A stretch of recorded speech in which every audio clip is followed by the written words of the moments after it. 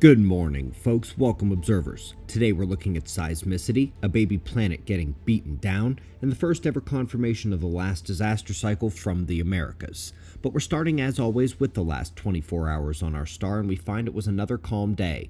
We have big sunspots, but they're not flaring. We have the incoming coronal hole. We'll be facing Earth this weekend. Minor pops and surges around the northern active regions, but they are running out of time to impact the Earth. We have also seen a somewhat unexpected endurance to the coronal hole stream of enhanced solar wind. We are still well above ambient quiet range. The southern opening is still impacting Earth and reverberating the solar storm conditions to minor levels. Happened again last night. We expect to have further amplification early next week due to the incoming coronal hole. That one is squarely crossing the equator coming in from the left. No chance it misses us, and while NOAA hasn't made any forecast for the event so far, I would guess at least minor storm conditions are likely when that stream arrives. The sunspots are growing. The northern spots are pretty big, but they only got there after having crossed the center line of heliographic longitude, and they're turning towards the limb. While the equatorial spots face Earth today, they would still need to grow a bit more in order to have flaring events that would be relevant.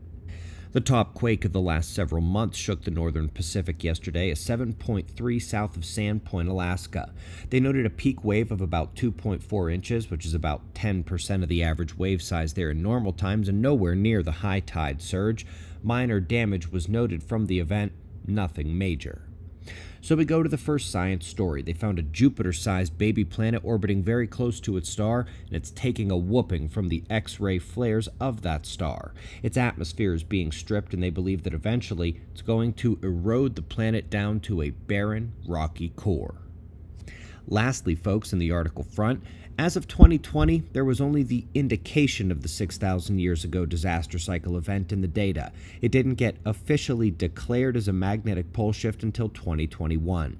As of this week, we had confirmation from Korea, China, Russia, and Sweden, and today we've got confirmation from Colombia. The first such confirmation from the Americas using ancient pottery, and they were able to tell that about 6,000 years ago the magnetic field was changing very rapidly, described as extreme variation. 3 continents makes it as solid as any other, and the full cycle is visible, traceable, trackable, and not only are we due for it once again, but the magnetic poles are shifting, the magnetic field is weakening, the exact signals you'd expect, and those are speeding up faster and faster. My new book on this topic starts pre-order in the next few days. It's got space weather, debunking mainstream climate propaganda, proving that it's actually the sun, and of course, everything about Earth's disaster cycle. Eyes open for that in the coming days, and our monthly issue of Observer Review comes out this afternoon. Tons of outstanding articles this month. You get access to every issue we've ever put out the moment you sign up. It's the only regular publication dedicated to the sun, solar forcing, and the magnetic pole shift. I will be out at the ranch this weekend for the kids' rocket launch and the permaculture class. A lot is happening at Observer Ranch the rest of the year. Events almost weekly. Next pole shift conference is August 23rd. May want to make it out for that one.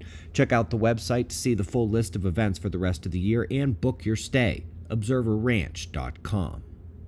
We greatly appreciate your support. We'll do this all again tomorrow. Right here, but right now at 6 a.m. in the new Valley of the Sun.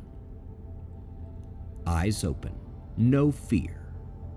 Be safe, everyone.